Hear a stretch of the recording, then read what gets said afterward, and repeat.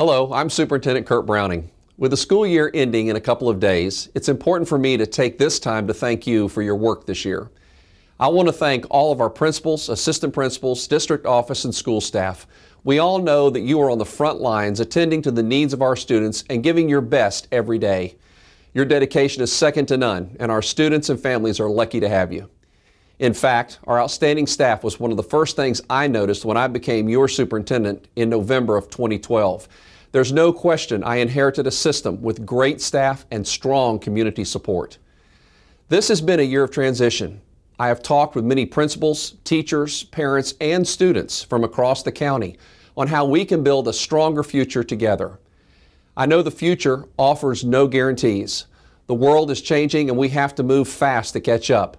What our kids need to know and be able to do is very different than it was just 10 years ago.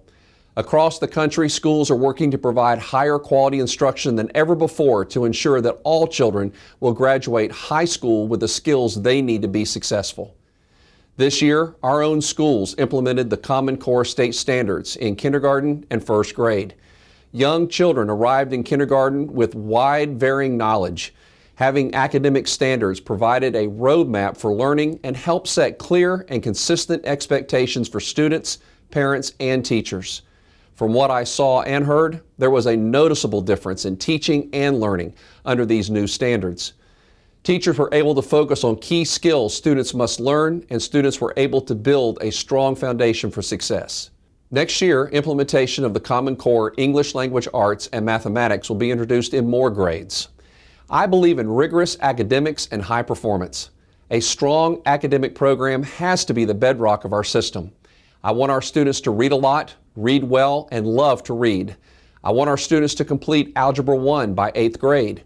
I want our students to write well, understand their history, engage in science, appreciate the arts, and so much more. I want us to provide opportunities for our most gifted students to be challenged and engaged. I want us to continue to provide the services and support to students who need a little extra help so they can realize their full potential. We must continue to provide these opportunities for each and every one of our children. We are their opportunity. But academics are no longer enough. Another critical element of success involves the 21st century skills our students will need in college, the workplace, and life. We need to teach them to be innovative thinkers, good communicators, and creative problem solvers. They must work well in groups and with people of different opinions and viewpoints. They have to be able to apply academic knowledge and skills to real problems. This is why we will be working hard to expand our CTE and choice programs and to increase our partnerships with industry so that our students can experience the kind of problems that many of you confront every day. One learns how to solve problems by solving problems, not by being tested on the theoretical steps of problem solving. A third element of success our students need is related to the social, emotional competencies that are so essential to navigating an increasingly complex world. How do our students respond when the answer isn't clear or when they fail? How do they interact with others and have empathy for people with a different background or viewpoints? How do our children resolve conflict? I became the superintendent in Pasco County to help chart a new path to the future.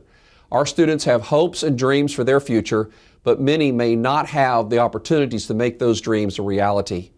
So it's up to us, working together, to provide the opportunities, supports, and services that enable their success in life.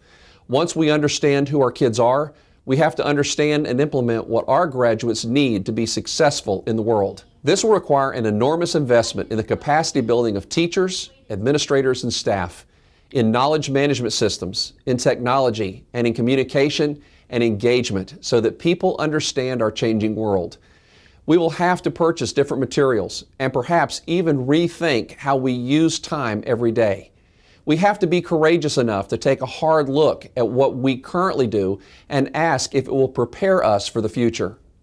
I honor the education profession and recognize that in order to prepare students for college, career, and life, we all have to play a role in holding each other responsible and helping each other get better. I am committed to collaborating with our people on developing our professional growth system. Any leader knows the best investment you can make in an organization is an investment in your employees. The bottom line is that a well-trained and highly supported workforce will better be able to serve our students and provide the interventions and guidance they need to be successful. This is not about individual success. This is about team success. That's why we are building strong professional learning communities. As we transition through the summer, we will expand our professional development opportunities for teachers and administrators. We know that it is crucial that we provide training, coaching, and resources in the transition to the Common Core state standards to ensure successful implementation. We will begin negotiations with the United School Employees of Pasco. The legislature did allocate more funds for public schools, but most of it comes with strings attached. Take the teacher raises, for example. I am grateful that we are getting funds to be able to offer raises, but I wish the legislature had not been so prescriptive. I want all of our employees to know that we will do everything we can to spread those funds as widely as possible. Our intention remains to offer every eligible staff member a raise next year. My commitment is to make the District School Board of Pasco County a place where people seek out employment. I want parents to look at us as the best school district for providing quality education for our students. Thank you for a terrific school year. Have a great summer.